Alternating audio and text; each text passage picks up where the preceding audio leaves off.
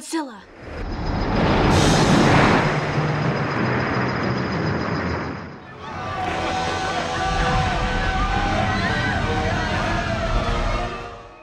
This is an emergency. All stations position red. Godzilla alert level 3. Set system with full 60 rounds of paralyzing missiles.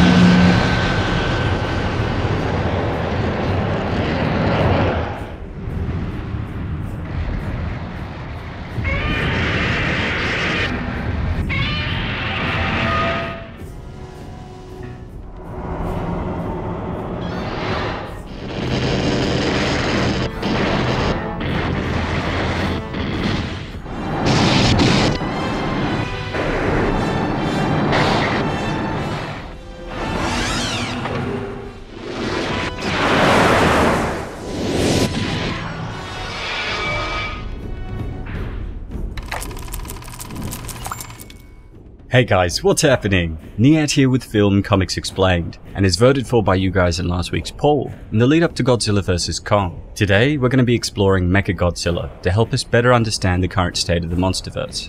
If you're new to the channel, I actually have a massive Godzilla Monsterverse playlist going over most of the creatures we've seen so far, which I'll be leaving a link to in the description, so don't forget to check that out after this video.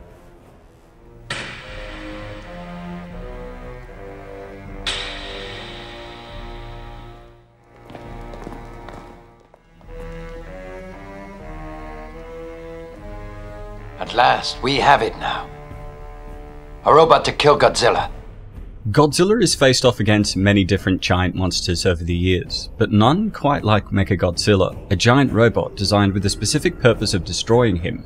Whether he's called the Bionic Monster or Kiryu, piloted by a person or alien, MechaGodzilla is one of Godzilla's most formidable foes. First appearing in 1974's Godzilla vs. MechaGodzilla, franchise creator Tomoyuki Tanaka said that the character was inspired by the mecha, or giant robot anime genre, which was booming at the time of the film's production, and the Mechani-Kong character from King Kong Escapes. Interestingly, the film not only introduced MechaGodzilla, but it also marks the first film appearance of the monster King Caesar. Initially, Toho planned to introduce a robot character named Garugan, but the character was eventually reworked into MechaGodzilla. Special effects director Teruyushi Nakano stated that MechaGodzilla's original design incorporated steampunk elements, while mixing in plate armor designs from the Middle Ages. Meanwhile, Nakano's assistant, Koichi Kawakita, created and named this first version of MechaGodzilla's weapons. Koichi was chosen for this task because he was a huge mecha fan, and Toho felt that he was the best man to tap into that market. And tap he did. Under the assistant's supervision, MechaGodzilla was given the ability to launch missiles from his fingers, knees, and toes, and develop the rainbow-colored space beams that shoot out of his eyeballs.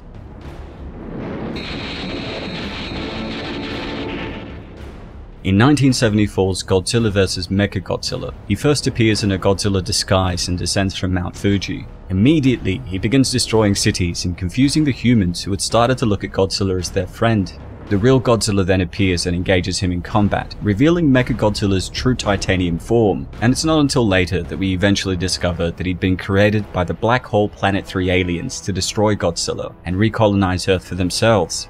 Prior to Godzilla vs. MechaGodzilla, there was Godzilla vs. Megalon and Godzilla vs. Gigan, which both received mixed reviews. To combat this negative reception, the production company decided to switch up the formula a bit with future stories, which ultimately paid off. The movies that followed were noticeably darker than previous Godzilla franchise films. For example, the second MechaGodzilla film, Terror of MechaGodzilla, features a plotline where a woman named Katsura Mifune has been cybernetically connected with MechaGodzilla after being experimented on as a child. The human protagonist, Akira Ichinose, ends up falling for Katsura and hesitates to kill MechaGodzilla for fear of losing his love, forcing Katsura to shoot herself to shut MechaGodzilla down. Regardless of the change in tone, every iteration of MechaGodzilla essentially features him as a mecha doppelganger of Godzilla. However, his origin story has changed a few times. Though he was initially introduced as an alien, most other versions of him were created by humans. In the Heisei-era 1993 film Godzilla vs. MechaGodzilla 2, he's powered by a nuclear reactor and was created by the United Nations Godzilla Countermeasure Center. He's also referred to as Super MechaGodzilla instead, as this version was created from salvaged parts of Mecha King Ghidorah, who was introduced in the 1991 Godzilla vs. King Ghidorah film. He's reconstructed again in Godzilla vs. Space Godzilla, before another appearance as Kiryu, the MechaGodzilla incarnation from the 2002 film Godzilla against MechaGodzilla. Kiryu was a cyborg created by the Anti-Megalosaurus Force, built around the original Godzilla skeletal remains. The robot was then injected with clone DNA from Godzilla, creating a unique symbiosis. Because of this unique process, this version of MechaGodzilla has a fun twist. Kiryu has Godzilla's spirit within him awakened by the real Godzilla's roars, causing him to break free of his human pilot's control and refuse to fight against Godzilla. There's also a few other times that MechaGodzilla appears throughout the franchise. He pops up in the anime trilogy that began with Godzilla Planet of the Monsters, this time as a mecha created by both humans and aliens. Of course, there are also various cartoon versions like Chibi MechaGodzilla and video game appearances. MechaGodzilla also appears in both the Ready Player One book and film adaptation, facing off against the Iron Giant, which, in addition to his incredible filmography, have helped guarantee his place in the pop culture lexicon. Though he's had many different forms and backstories, MechaGodzilla's general personality is pretty consistent. He's a monster Terminator, a giant machine with the primary goal of destroying Godzilla. However, even when he's supposedly under the control of the Black Hole Planet 3 aliens, or a human pilot, he usually has some sense of autonomy. The Kiryu incarnation has the most will, since the spirit of Godzilla is within him. Not only does he reject his pilot's controls at certain points, but he also actively decides to join forces with Mothra in Godzilla Tokyo SOS. It's also important to note that most versions of MechaGodzilla are made of materials like space titanium or nanometal, and will have a special diamond coating or laminated heat-resistant armor that can render many of Godzilla's attacks useless. His abilities differ depending on which series he's in. The first iteration, the Showa MechaGodzilla, used a whole lot of missile and beam attacks like the cross-attack beam.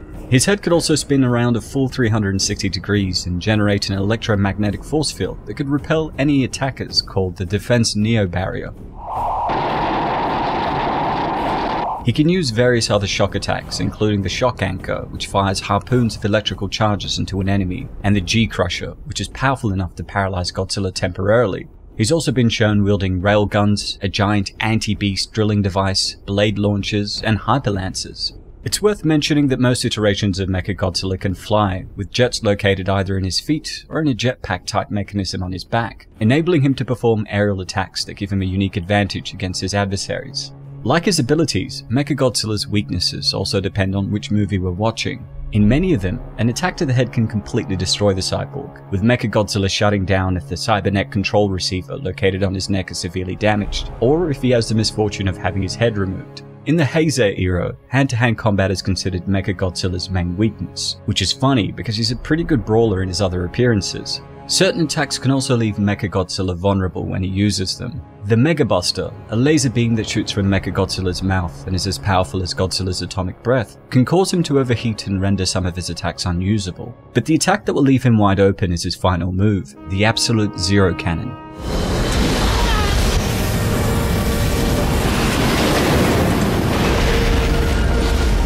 First introduced with Kiryu, the cannon fires out of MechaGodzilla's chest and has the ability to freeze a target in its tracks. Like literally freeze it by making an enemy's temperature go all the way down to absolute zero, causing all of the target's atoms to cease movement. The only problem is that the absolute zero consumes almost half of his energy, so if he uses it, he can only remain in battle for another hour or two before he shuts down, making accuracy a necessity.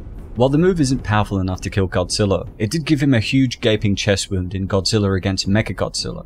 Interestingly, budget limitations can also have an effect on MechaGodzilla. After the mecha got wrecked in Godzilla against MechaGodzilla, the mechanics tasked with repairing him decided that the Absolute Zero was a bit too expensive. Instead, they replaced it with the Type 4 Triple Hyper Mesa Cannon. Still a pretty badass weapon, but nowhere near as powerful as the Absolute Zero. The mecha is out of the bag. After leaked images from a convention showed new toy lines that featured MechaGodzilla, Adam Wingard, the director of Godzilla vs. Kong, posted a photo of him with one of the figurines, confirming what we'd all anticipated. Eagle-eyed viewers may have also noticed that he briefly appears in the various trailers a few times. So far, it seems likely that the new movie will lead into the man-made MechaGodzilla, and not the he came from space narrative. The recent MechaGodzilla Playmates toy description reads that MechaGodzilla was created in secret to destroy Godzilla and end the reign of monsters. As I've said a few times in the past, I think that this new film will be a mashup of the 1962 Toho classic King Kong vs. Godzilla and the 1974 Godzilla vs. MechaGodzilla, with the two briefly fighting each other before deciding to team up against the mechanical abomination. But there will also definitely be elements of its sequel, which, as mentioned earlier, featured Super MechaGodzilla. We know Jonah salvaged one of Ghidorah's heads from King of the Monsters, and his motivation seemed to align with that of the secret organization that creates the mecha from salvaged parts of Mecha King Ghidorah to defeat Godzilla and his kind. Hopefully his appearance in Godzilla vs. Kong will lead to more movies dedicated to different versions of him in the future. After all, he's considered one of Godzilla's main rivals, so it would make sense for the Monsterverse to give him time to shine fully. And since MechaGodzilla is appearing in the new film, who's to say that there can't be a Mechani-Kong appearance in the future also? With all that being said, I'd love to hear your thoughts and theories about the upcoming movie, so don't forget to share these in the comments below. Thanks to everyone who voted in last week's poll. Don't forget to hit like and subscribe if you enjoyed the video, and click the notification icon to stay up to date on all my content. And if there's anything else you'd like to request, please don't hesitate to ask. As always, it's been a pleasure. Niyat here with Film Comics Explained. Thanks for stopping by.